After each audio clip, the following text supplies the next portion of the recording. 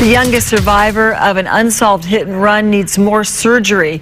The hit-and-run accident on Victoria Avenue near Kitty Beach in SIlverstrand nearly killed Brooke Roberts.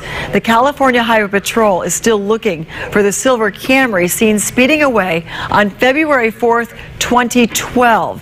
There is still a Crime Stoppers reward for information leading to an arrest. The Hollywood Beach Elementary School student will undergo several eye surgeries in the new year.